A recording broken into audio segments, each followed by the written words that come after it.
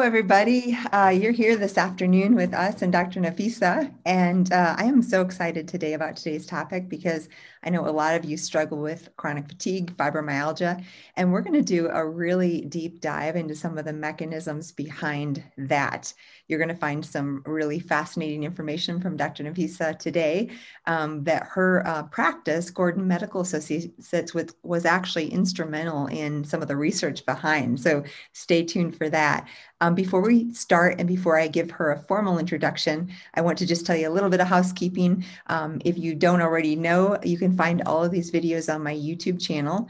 So just go to YouTube and find my name, Jill Carnahan, and you can find all the 50 plus interviews there for free. And I'd love if you subscribe or leave feedback there or share those videos if you find them helpful. You can also rewatch them here on Facebook and on the podcast. So just all things medical here. And then if you do want information about blogs, information about Lyme disease, co-infections, fibromyalgia, chronic fatigue, other topics, you can find that on my website at jillcarnahan.com. And if we do mention any products or services, you can find those at drjillhealth.com. So, Dr. Nafysa, I would love to formally introduce you, and I'm so glad you're here today. Dr. Parpia has spent the last decade treating patients with complex chronic illness from all over the United States and the world. Her specialization is patients with tick-borne illness, environmentally acquired illness, mold mycotoxin illness, autoimmunity, fibromyalgia, and chronic fatigue. Sounds real familiar. External factors to the body, such as environmental toxic burden, pathogens, diet, and lifestyle affect the balance of internal factors. And we'll talk a little bit about that today. Over or under expression of immunity, infection susceptibility, epigenetic expression, and cellular and biochemical function, mood, and the microbiome. All of these things are some of the things that we're going to talk about that affect our mitochondria, which expresses fatigue and some of these other things. Each of these aspects is different for every patient we see. Investigating to discover and remove the underlying cause while providing symptom relief. She uses cutting-edge lab testing and deep intuition applied to the full range of scientific data to unravel the mystery of each patient. She then creates a carefully crafted treatment plan, highly personalized and healing. She uses a synergistic blend of regenerative medicine, oral and IV micronutrient therapies, peptides, botanical medicine, pharmaceutical, injection therapies, functional nutrition, and lifestyle counseling. She sees patients at Gordon Medical in the San Francisco Bay Area and previously worked in Dr. Klinghart's clinic. She's also, as I am, on the ICI board in scientific medical advisory for the Neurohacker Collective. What an absolute honor and delight to have you, Dr. Nafysa. Thank you so much for joining me today. Thank you, Dr. Jill, for having me. Such an honor to be here. Yeah. So, and we kind of met through the ICI board, but I know this about the work you've done. And it's just, like I said, it's an honor. It's so parallel when I read your bio. It's, we're all doing our things in our corners of the world, trying to solve the mysteries of these chronic illnesses. Before we dive into chronic fatigue and fibromyalgia, I'd love to hear just a little bit, and I know our listeners would, about your story and kind of how you got into medicine and healing. Tell us just a little bit about your journey into this field. Yeah. So I always knew that I wanted to help people in their healing. I began as a yoga instructor, and the more I taught yoga, the more I realized I wanted to go deeper with people, particularly in illness and in health, and restoring illness into health. And so I went to Bastyr and I studied naturopathic medicine there. Mm-hmm. And it wasn't until I was in the offices of Dr. Dietrich Klinghardt when I graduated and I saw people who were very, very, very sick. And that was when my heart just went out to these patients. I could see that they were suffering, but they weren't treated at other clinics before going to his clinic with very much respect. They were told this is all in their head, or they're just aging, and there was minimal treatment or minimal diagnosis offered to them. And I could just feel the depth of their illness. And it was painful to see the judgments that were put upon them. Mm-hmm. So I wanted to help in helping create treatment and protocols and really dive deep with these people and help them out of the suffering that they were having a hard time coming out of. Yeah, gosh, I love that, because most of us who go into medicine of some form, it's this healer within us that really does want to just help and understand. And I think especially those of us who end up with environmental toxicity, mold, pathogens, chronic illness. No one in their right mind would choose this unless they were a healer, right? Right, exactly. Because it is definitely the hardest, most complex form of medicine. I'm sure you agree. I love it. And I know you do too. Like, I Yeah, love the complexity. I always say the more complex, the better. But it's really, really difficult sometimes. And these are the cases that the conventional doctors don't want to see, sadly. So it's exactly. good that you and I, are welcoming them to our practice. So Absolutely. you've had such a great experience with some amazing medical partners. You were with Dr. Klinghardt originally. Was that right after you graduated? Yeah, right And after I graduated.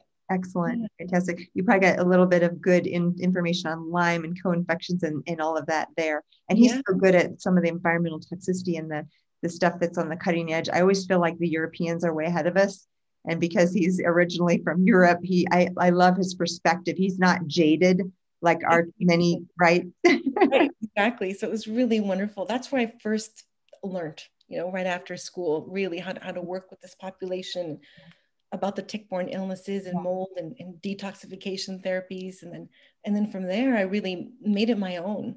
Yeah. So yeah. You probably really, was there anything in particular with that experience that you learned as far as how to approach a chronic infection well, first of all, we're talking about chronic fatigue or fibromyalgia. So say you had a patient, fibromyalgia, chronic fatigue from your early days. Was there anything that sticks in your mind about lessons that you learned about how to approach them? Absolutely. So the first was to detoxify them first. So to find out what the toxic burden is. So testing through different labs, so looking at different heavy metals or different chemicals, glyphosate, different pesticides, and understanding what that burden is. Because if we detoxify them first, then we can get the immune system to be more modified. We can get it to be more able to handle the killing of infections. What a So great pearl. And for those of you listening, you've probably been to doctors or like, oh, let's start these antibiotics. But what you're saying, which I've seen that as well, it's like the body, if its toxic load, if its bucket is full, and that's usually the ones that are coming to see us, because some of that pain and fibromyalgia types of stuff, again, we'll go deep into why that happens and some of the reasons behind it, is from the toxic burden in the tissues, right? So if you take a person like that, they have infections that need treating, but you throw these, even herbal antibiotics, but for sure medications, it's too much for their system to handle, isn't it? right. They'll actually backfire. A lot of times they've got this hyperactivity in the immune system. On one hand, they've got a hyperactive immune system, and on another hand of the immune system, it's it, it's too weak to even mount an appropriate immune response. So many times, if we try to treat them with the antibiotics, herbal or pharmaceutical first, they'll be sensitive to those treatments. So we have to Yes. decrease the toxic load, get the mast cells in order first, and then they I can handle. love that order because it's so important. I've noticed that with my own practice as well, where again, if there's infection and toxin and mast cell activation, which is a common, trio, and Yeah. chronic fatigue and fibromyalgia, and you really can't go to treatment until you start with getting that mast cells calmed down and the detoxification at least under control. What are some of the things when they first come in like that? What kind of testing panels would you do for the initial assessment? Yeah. So I like to do the Great Plains panel where I'm going to look at their glyphosate, mycotoxins. Most of them of my patients do have a high mycotoxin load, and also their tox panel while I'm looking at a lot of chemicals. I'll also do the doctor's data heavy metal provocation, but I'm also going to look at metals unprovoked first, just from LabCorp, just urinate in a cup or have their blood taken at LabCorp looking for the ones that LabCorp will look at, like mercury, lead, aluminum, arsenic. By the way, I'm seeing a lot of arsenic Yes, in me too. people's blood. And I think that's from the fires. It's not something I saw in previous years. It's all of a sudden this year. Whoa, lots of arsenic. I bet you're right. I suspect with the fires, there's definitely a lot of metals that were released. And I'm Mm-hmm. seeing more and more aluminum in all of my patients. Me too. Yes, Yeah. which I didn't see. Isn't it? And I'm like, where else is it coming from? Because we know like vaccinations over time can be a source, aluminum cookware. What are some other sources of aluminum that you think of when you see aluminum? Is there anything else that you think of? I had a drummer. I have a drummer in my practice, and he drummed barefoot, and there was aluminum on the pedal, and Wow. and his aluminum was through the roof. I just measured it, so Wow, Yeah, that's so fascinating. Isn't it funny when you find one of those where you're like, oh, I think this is from this. yeah. And arsenic too, and I think it's more in the rainwater, but probably from the fires and then the rain and the soils. And yeah, so wow, And very yeah, good. yeah, Um, and then one thing we kind of glossed over, we talked about like how you got into this medicine, but is there anything else that interests you about this population? I mean, we talked a little bit about the helping the healer within you, but because again, this is a population that is very complex. And very. but you must love to solve problems. Is that one of your I love to solve problems. I love to solve human yes, problems. yes, yeah, exactly, right? Not the tax stuff or the Not an engineer or an yeah, accountant, but the right. human, Yeah. and but it's very much a mystery. It's very much a puzzle, and each person is their own mystery. So while I run the same labs for everybody, I'm going to find different pieces, and one person will react very differently than another to treatment or from the same exposure. A lot of that has to do with the genes. So Mhm. speaking of labs, I like to use the Intellex DNA Yes. lab. So I found that they've really looked at how the SNPs will interact with one another, as opposed to just here's a SNP or Right. there's a SNP. They'll look at them together, and they really culled the research to look at what diseases are related to which genes that are acting in symphony with one another. So it's an Oh, this expensive is test, but great. I just started doing this. I have a couple patients pending. I did it on myself and it's yeah, pending. And I've got yeah, Sharon coming on. So stay tuned for the show because in right. about a month, I've got Sharon Yeah, on. And I'm so excited because we'll have her talk about that. She's the expert, the medical director of Intellex DNA. yeah, So I yeah. love that you're using that because I bet Mhm. there's so many genetic tests out there, aren't there? Yeah, I And found for that this one is the most informative. Yeah. I agree. So say you have someone, and again, we're going to get to fibromyalgia, chronic fatigue in a moment in the cell danger response, which I want you to talk about. But before we go there, say you do have someone with arsenic or metals, or so say they have a little bit of mast cell activation, they have chronic pain and chronic infection and toxic burden and all these things. If you do find metals, are you going to do that early on detoxification? Are you going to do maybe some treatment? Where would you order that in Yeah. the treatment plan?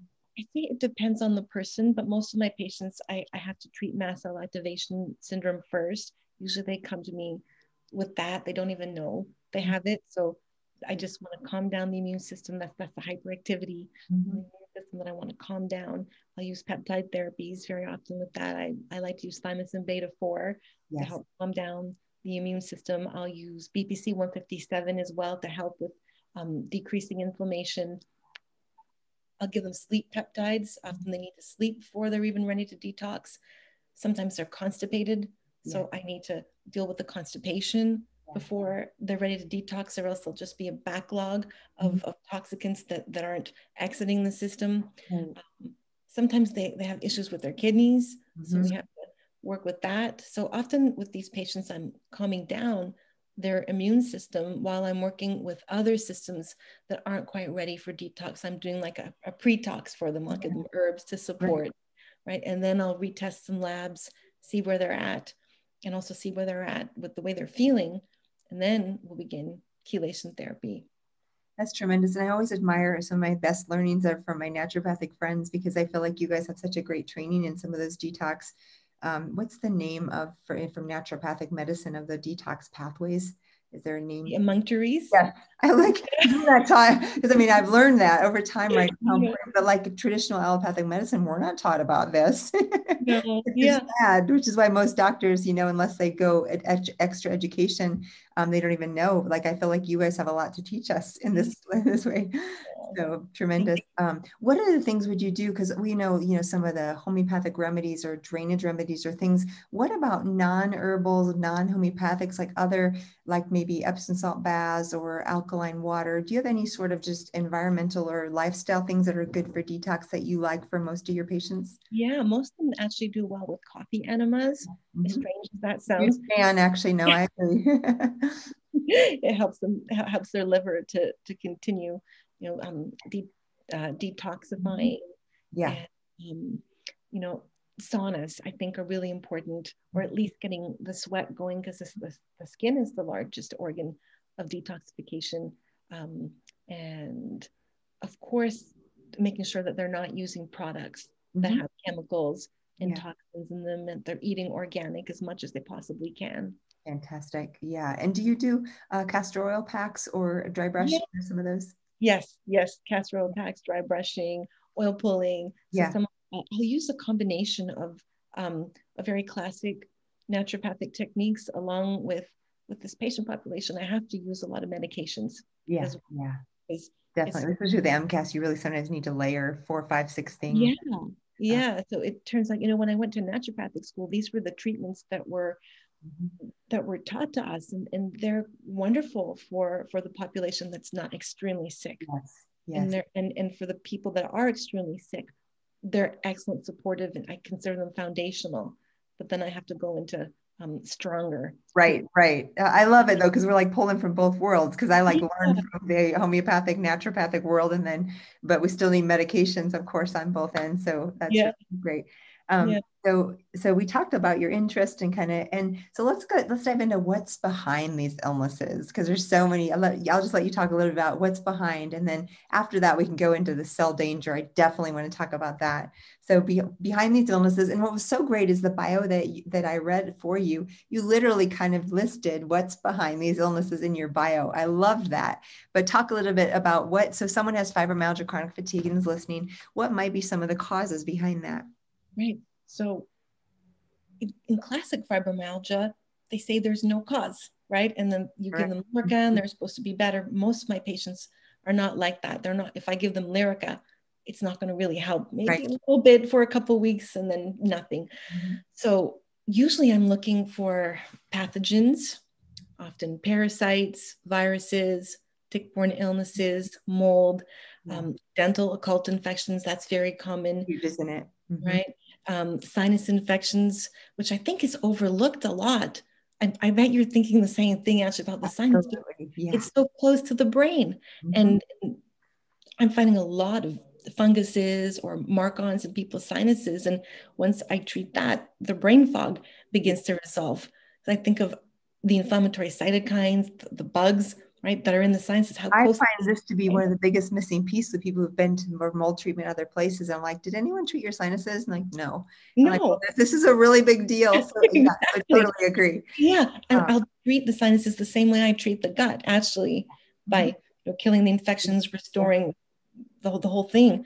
And And what do so, you like? Let's pause there real quick, because what do you like to use? I mean, I have some herbal favorites and some prescription favorites, but what is some of your preferred ways to treat the sinuses? Do you do irrigation? Do you do sprays? Do you compound? Do you do herbs? What would yeah, I do compounding very often. I'm going to start with Argentine silver. you? I found that if people do this, if they nebulize it, not just spray it, but they atomize it so it really goes up high, then I've seen that really reduce brain fog. If they do this, and this is a tall order, like 4 or 5 times a day for 2 weeks, it's changed people's lives. People who are not chronically ill, but that have brain fog, that has changed their life just doing that. And do For you do just plain silver or with EDTA? Or would you use both? Well, I start with silver, Mhm. and then I also have them do at night a nasal probiotic flush. Mhm. And then also I'll have them put coconut oil in their nostrils because it's hard to kill infections in the sinuses when they're dry. Yeah. So they'll do that for 2 weeks, and then I'll move into using chelating PX, which is EDTA, to bust up the biofilm. And then if they have a fungus, might use amphotericin or beg spray if there's Marcon. So whatever antibiotic they need, I'll use that. We'll be atomizing that. Oh, that's tremendous. And I love a couple of things you mentioned. First of all, that you start with silver without EDTA, because I think sometimes that biofilm busting is way too much.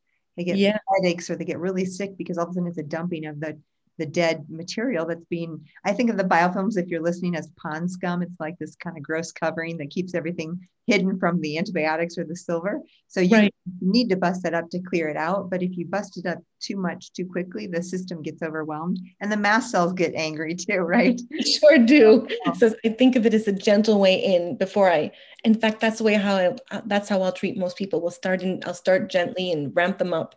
Um, Oh, Yeah. tremendous. And the other thing you mentioned, the dryness, because not most of us aren't flying a lot nowadays, but it's just flying in an airplane, it's so dry. That's why people tend to get more sick or used to, again, now things are just very different, still toxic because they spray all these chemicals, but the dryness of the air, and here I am in Colorado, which is really dry, that really makes a difference, the moisture. I love that you recommended. Now, are you having people just put it kind of just in their nostrils a little bit? Yeah, just have them take a Q-tip and just put it in. Yeah. Okay. Instead of Vaseline, which is petroleum based, right? Right, exactly. Oh, that's a great pearl. So we talked about nasal and then I interrupted you. What else would be the underlying factors in the chronic fatigue and fibromyalgia? So definitely heavy metals, which we already talked about. I think of this, it's a whole soup. So it's not salad, like here's a tomato, here's a piece of celery. It's the whole thing together in one soup. So metals, usually there's a high viral load. I'll measure people's nagalase. I love the InfectoLab test, by the way, because now we can use T cells to look at if an infection is active right now or not, as opposed to looking at antibodies where we have to kind of guess, right? So I'll use that test to see if there's a high viral load. If there's mold, I like to look at the mold IgG allergens as well as mycotoxins. So I'll look at that on LabCorp. So basically I'm hunting for different infections and different toxins, because those are the two things that I think hijack the system. Of course, I'm looking at their hormones, their sex hormone panel and their thyroid, because those are areas that are going to be affected as well, causing fatigue. Excellent. So pathogens, toxins, infections, hormones, hormones, and oh, this is great. And the gut, of course, the gut. Yes. And do you always do like stool and organic acids, or how do you like to assess the gut?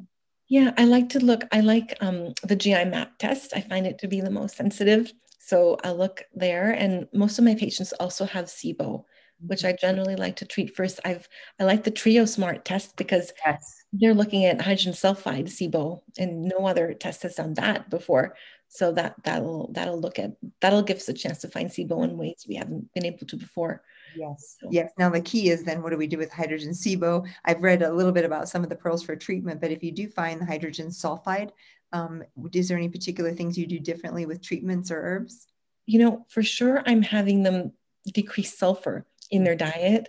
Yeah. But I'm using the same treatment as I would for regular SIBO, which is the Xifaxan and Flagyl and the bismuth to bust up the biofilm, golden seal to prevent yeast. Yes. Oh, fantastic. Sounds so similar and so important, because again, that gut, like, I love that you mentioned two things that I think are so critical that you really can't get past, and that's sleep and constipation. So if you have someone coming in that has insomnia or constipation, no matter what kind of protocol you put them on, if they're not sleeping and they're not pooping, you're not going to get very far, right? Oh, no, exactly. What about pearls for sleep? Because a lot of these patients have sleep issues, and it's related to everything else we talked about, but any tips or tricks that you have for helping patients sleep? Yeah. So I have an Ayurvedic sleep tea, which I really like. There's cardamom in it. So cardamom helps people stay asleep. There's ashwagandha and shatavari in it. That can help people. Now, there's some people who that doesn't help, or the regular like valerian or GABA or L-theanine, that's not helping them. I'll go to peptides for them. So I like Epidolon for sleep, or delta-inducing sleep peptide. Those really, really help people, and it makes me not have to use.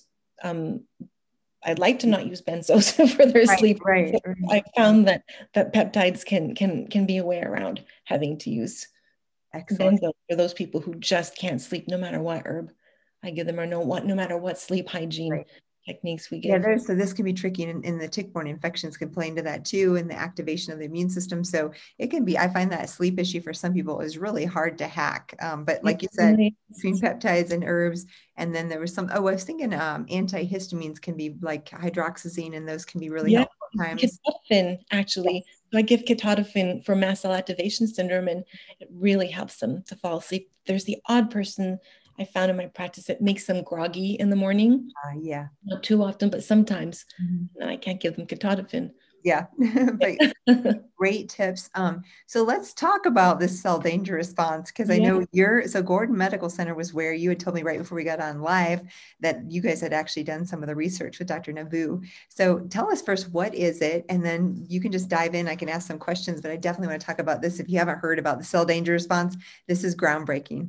Yeah. Yeah. So at Gordon Medical, we provided the patients that Dr. Navio Okay. did research on. And Excellent. this was right before I joined Gordon Medical, but Gordon Medical and Dr. Navio were involved in the research together then and wrote the paper on this. And it is groundbreaking. So the cell danger response, it's modulated by mitochondria, which is the energy producing part of the cell. But it's also sensing when the cell's not getting the nutrients it should be getting. So that means that the cell's in danger. It's signaling the immune system to take action, that there is danger. It can happen when there's a virus in here or a toxin that ties up nutrients. And the mitochondria will then send a signal to other cells, but that signal is that it starts to send ATP outside of the cell. So actually around the cell membrane instead of inside the cell. But the important thing to remember is that it's not an on and off signal. There's a little bit of the signaling every day to help your body pay attention to when there is an invader, a pathogen or a toxin or stress, whether that's emotional or physical stress. So it doesn't have to be a disease. So it's really actually happening constantly as a normal defense mechanism. But when the signal persists, that's when illness occurs. So it's like there's a healing response that's stuck in this loop and it just can't stop. Mast cells are constantly activated. The immune system is constantly activated. So it's like trying to understand, where do I cut that loop? How do I stop the cell danger response from happening? Speaking of chronic fatigue, Dr. Navio and Gordon Medical, the research occurred on chronic fatigue syndrome itself. Yes. So Yes, yeah. he's associated cell danger response with Lyme disease, with autism, with chronic fatigue, so it's been really wide. Like, it's one of the things that I know you and we can see it unifies a lot of these complex chronic illnesses that we see, almost all of them actually. Exactly. Yeah, they're stuck in this repeating loop of incomplete recovery and re-injury, and they're unable to fully heal. Talk a little about because there's the cell danger, the part phase 1, 2, and 3, and each of those, if it gets stuck there, there's different sets of illnesses and things. Do you want to talk a little bit about some of those and the differences between the part? Sure. So part 1 involves the innate immune system. So the neutrophils, the macrophages, natural killer cells, monocytes, the mast cells. So these cells come out, the mast cells come to prime the immune system, right? And then the other cells will come out to begin the killing and may actually do the killing, right? But the infected cells, at this point, they stop making normal amounts of ATP, and this is when they start to export the ATP to the cell membrane outside the cell, and that's the danger signal, usually signaling the rest of the body and cells, hey, there's a danger here, there's a toxin, there's a bug that's activating the innate immune system. So we see it, if it happens in a lot of cells, that's when we start to see the sick behavior, fatigue, brain fog, body aches and pains. If it only happens a little bit, we're just going to get a stuffy nose, right? But at this point, they're depending on glucose for energy instead of ATP because the mitochondria are now browning out. So it's anaerobic respiration. They're producing little energy. So we'll see illnesses here. If we're stuck here, we'll see HPA axis issues, allergies, asthma, chronic infections, which are often underneath chronic fatigue syndrome and the fibromyalgia that I see. And so it can be stuck here. And in part 2 and part 3, which I'll talk about in a minute, so it can be stuck in different parts and in different systems of the body. So part 2 is when we start to rebuild tissue damage. And that's cell proliferation. So the mitochondria, they start to go back to producing more ATP, but it's still anaerobic. We're not burning fat still. We're still burning energy from glucose, but there's less of an inflammatory signal. So here it's more proliferative disorders, cancers, hypertension, different heart diseases. Then there's part 3, where we're restoring intercellular communication. So the cells learn how to function as a part of the whole. So a lot of hormones are important here. Neurotransmitters are important here. So here we're going to see illnesses like chronic fatigue syndrome and fibromyalgia, autism, spectrum disorder, PTSD, anxiety, depression. So and I love it because you really cover like all of medicine, right? Like this is such an underlying cellular, like we're talking about at the cell level, one of the things that goes wrong, which is why when Dr. Navu really has presented his data, all of us were just like, wow, I remember 2 years ago, right, at ICI when he presented, and you had Yeah. kind of involved a little bit in the research, so maybe you knew some of the backstory, but for me and most of us who hadn't heard a lot of the research, it was literally like jaw dropping. Oh my goodness, this is amazingly, because it just puts everything together.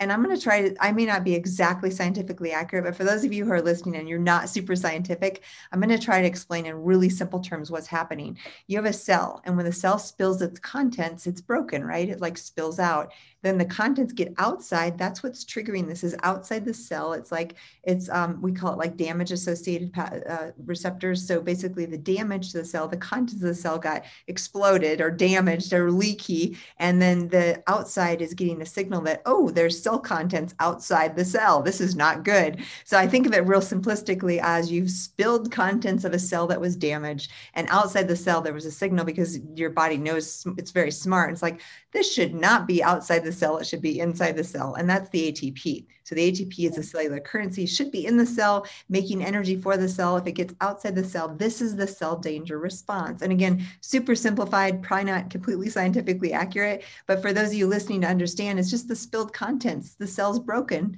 it's damaged. And because it's damaged, it's telling the body, oh, something is dreadfully wrong. You've got to, mop up this mess you've spilled on the floor. And that's kind of how I think of it in a simplistic way. Yeah, exactly that. So then what do we do? Again, this is a cellular mechanism. There have been drugs studied to stop this that are highly effective. Unfortunately, they're not available. Right? German. Yeah. So it's interesting. I think in medicine, we're so good with A goes to B, heart attack, broken bone, bullet wound. Medicine knows what to do, but Dr. Navio calls what we're talking about the black box of healing, the complex chronic illness. So this is where it becomes highly personalized, where we look at the genes, we look for the toxins, we're looking for what is causing the most irritation in the system. And for my patients, it's all of these things we just talked about, but usually it's the immune system that's the loudest first, and the mast cells. So back to that. Yeah. Treating that back to where we started, which is starting with calming the mast cells, supporting immune system, clearing infections, treating heavy metals, toxicity, and then going down the road. One question I just thought of as we're talking on fibromyalgia, I have heard some of the theories around having lactic acidosis, which is basically in the tissues, you have a more acidic environment, which can cause pain. And again, that can come from everything. It's not a new theory. It's nothing that's different from what we're already talking about. But have you found any sort of alkalinization therapies helpful, like say mineral water, Alka-Seltzer Gold, some of those things that are more, or even alkaline diets? Have you done anything along those lines? Yeah, absolutely. Alkaline diets, I think, really help, or intermittent fasting. For sure, the detoxification is going to help. Yes, excellent. So what else would we look at? So let's talk about chronic fatigue and fibromyalgia just slightly separately, because they are very similar in mechanism, but we might treat them slightly differently. Let's start with fatigue, because fatigue is, most people who are sick, they have some sort of, they may not qualify for chronic fatigue. Most of them do, but even if they don't, they usually have, and it usually is associated with brain fog, which is kind of, and it's so funny because those of us in medicine, brain fog isn't really defined, right? But every patient that we ever talk to, if we say brain fog, they know what we mean. So we use that term a lot. And how would you define brain fog, or what would people be complaining of when they come to you with that? So most of my patients have brain fog, actually. So in tick-borne illness, I find the brain fog is actually more tied to pain than in people who have mostly just viral issues. So, but in both populations, the brain fog will manifest will sound similar or be experienced similarly. So I went into a room and I forgot what I went there for. I went to the grocery store and I picked up peas, but I meant to get potatoes or things like that. Or I just can't think straight. A lot of them say, I think I'm losing my mind. I actually find it's more the tick-borne illness patients that it's that extreme, where they say, I think I'm going crazy. Yes. But for women, a lot of times, if they're not sick, we can just fix the hormones. That'll help them, right? But for these patients, if we fix the hormones, they're still going to feel like they have brain fog. So that's another sign that there's something else going I on. love that because I remember 15, 20 years ago when I started in functional medicine, I have a menopause patient or a patient with hypothyroid, and it'd be very simple, straightforward. We'd replace the hormones or balance their hormones or give them thyroid, and they'd feel better. Yeah. And I don't know when I've seen one of those kinds of patients lately because there's so many layers. Like if it were only that simple, certainly there are people that, you know, that's all it needs is just a little tweaking. But I find that to be kind of a superficial level, not superficial. It's very, very important, but it's a superficial enough that what we're talking about here is usually way deeper causes. So Yeah. just doing that alone, unfortunately, nowadays, at least for my practice, doesn't usually 100% turn them around, right? No, definitely I not. wish it would, but And they wish it too. They say, yeah. okay, now look, the labs say that my progesterone and my estrogen are back into balance, but I still feel the I same. still felt terrible, right? Yeah. Yeah. And I say, but that, that's just a foundation for you now. At least we have this foundation set. Now we have to really get into the nitty gritty of working on the immune system and working on bringing out the insults. But what I also find is that once we can take the knife out, like the bugs, the toxins out, but the symptoms still persist. Yeah. Yeah. It's almost like a memory, right? Even though you've got cleaned up the terrain, the body still remembers and can kind of stay. What do you do with that? I've seen, we may even go into this, but I feel like emotional trauma, emotional health, some of these limbic system things are so critical. Tell me a little bit about your thoughts on that and what would you do in this room? Yeah, I think that's a really big piece. That's when a lot of times I might start to use regenerative medicine, actually. Exosomes or biological allografts, those I found can really help. NAD IV can help a lot at that point as well.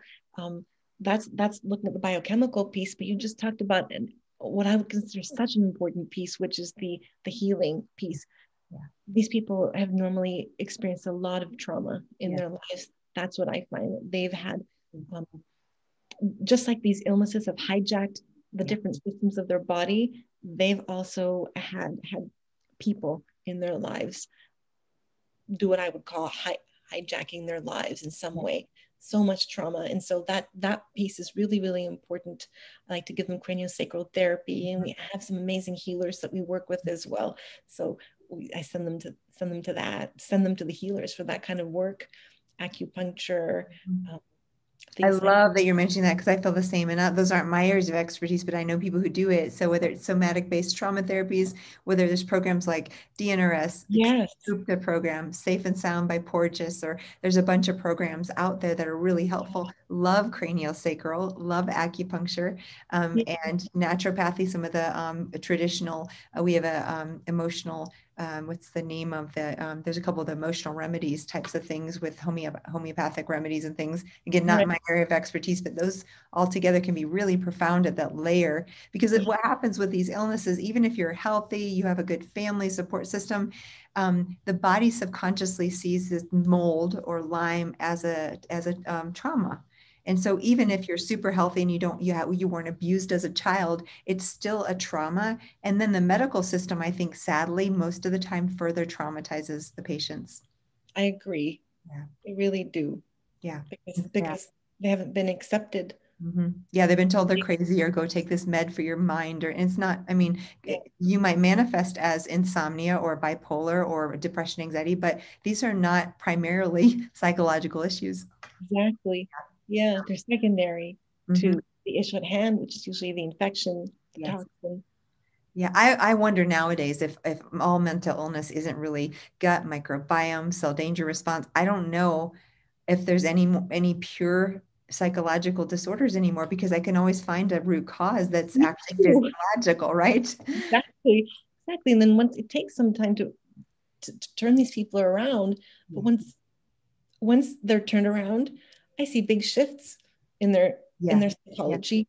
And moods and relationships, and it's amazing, right? The whole dynamic shifts. So it's amazing. Well, let's shift in our last couple of minutes because we've really covered a lot of ground. And like we talked a little about the limbic and some of these things too, but what about just whether it's social support, isolation, especially with COVID and the pandemic and all that we've experienced, what are some kind of mental health tips or social tips or things that you might encourage your patients to do just to have a support system or anything in that realm that you would think about or encourage them, or nature walks or things like Yeah, that? yeah. There's a lot of support groups out there. Sometimes I've heard patients tell me that, oh, that just really drags me into my diagnosis more. That's just not what I want. And other people say, oh, I needed to meet more people just like myself. So Yeah. I think that everybody who's interested should try to experience it and see if it's for them or not. Some people it's great. Some people they don't want that, and those I think those are people who are more solitary people, and for them, for everybody, nature walks. I find grounding really helps, just putting their feet in the sand, Yeah. feeling the sunshine on them. Yeah. Um, you know, I love that. yeah, And yeah, you get you're in the Bay Area, did you say? yeah, You don't always get sunshine. You get a little, yeah. We get it can be cool down here. yeah, exactly. Yeah, But yeah. I love the earthing and grounding. And then I do you guys recommend pulsed electromagnetic PEMF in your clinic at all? Yes and no. So I've seen it blow up a lot of our patients. Yeah. They're just not quite ready for it. So more towards the end of treatment, I've seen it work really well. Kind of with that NADD and exosomes and stuff. Some of the powerhouses that, yeah, Yeah, because I found for me personally at this level now, I love it, but I think it would have blown me out of the water 5 years ago when I was yeah, really yeah, that makes yeah. sense. Um, let's see. I was thinking I wanted to go back to one other thing. You mentioned coffee enemas, and I went to Switzerland for a detox clinic the last 2 years before when we could travel. And one thing that was there that they had these coffee enema kits that were just so amazingly easy to use. It's the Swiss Mountain Clinic, used to be Paracelsus. So we've actually imported those, and I have them at the clinic. I want to be sure and let the listeners know if you want an easy way, because I agree with you. The coffee enemas can be so profound, and you can get online kits and setups. And do you have those at your clinic that you sell or recommend at all? We don't, but Ben Greenfield wrote a really good article. So I just send people that website. Perfect. So I'd love to hear about the one you use. Perfect. Yeah, I was gonna say I'll include a link down here. I just want to mention it because it's such a unique thing that we have at our clinic and we can ship to you anywhere in the US. And we actually import them from Europe because they're not made in the Yeah, US. And it's that's a really simple, yeah, it's a really simple setup with a bottle that's BPA free, and then a setup with a tubing, and literally an instant, really, really clean, low roasted green coffee with charcoal in it. So it's a great. German formula. It's the cleanest thing I've ever found. And then you just put it in the bottle, warm tap water, shake it up, and you're done. So super easy to use. So I'll include a link in case anyone's interested, because it's just one of those things where I found being in Switzerland, I'm like, we need this in the US. And when I tried to figure out who had them, no one had them. So now so I'll put a link Great. to that. Yeah. Thank you. So last bit here, where can people find you? Where can people find more about you? Are you accepting new patients? Tell us a little bit more about. Yeah, I'm accepting new patients, and you can go to www.gordonmedical.com or just look up Gordon Medical Associates, and all the information is over there. And so people come from all over the country, particularly for the IV therapies, actually. And so we've got, it used to be when you were talking about socialization, it used to be that we had a big IV suite and people would sit there and socialize, and it would be their hangout Yeah. time. People just like them, and they loved it. Now we can't do it that way. People have their own private room, Yeah. and we take all the precautions that we need to make sure that it's safe in there. But so you won't have company in there anymore. But but you still do. That's great. And I have had patients that I've had that have been to, so again, nothing but good reviews, and just been neat to share a few patients once in a while that have been, back yeah, to us. So I can attest to that, just the great care. Now, the other thing you mentioned right before we got on, you're doing a summit. Tell us about what's coming up with the summit. yeah. So Dr. Gordon and I are going to be hosting a mycotoxin and chronic illness summit. Great. Through Doctor Summits. I'm very excited about it, and hopefully you'll be participating. I would love to. And it's going to be in June. Okay. So we're just starting right now, and we're hosting it with Dr. Christine Schaffner. Oh, wonderful. Because I love this stuff. So if you're listening, I'll be sure. And if you go to the Facebook page, follow me on Instagram, just Dr. Jill Carnahan, you will see the updates there. I'll be sure and get information from you guys and share those links. So if you're interested in that summit, stay tuned. I will have it on all my social media pages for everybody, and we'll share. And I would love to be a part of it. Thank you. We'd love to have you. Awesome. Well, this, I can't believe how quickly our hour goes, but I know. I think we've got some great information. Thank you so much for being here. We've got your websites. I'll be sure and include them. And thanks again for all the great information. Thank you so much for having me. It's such an honor.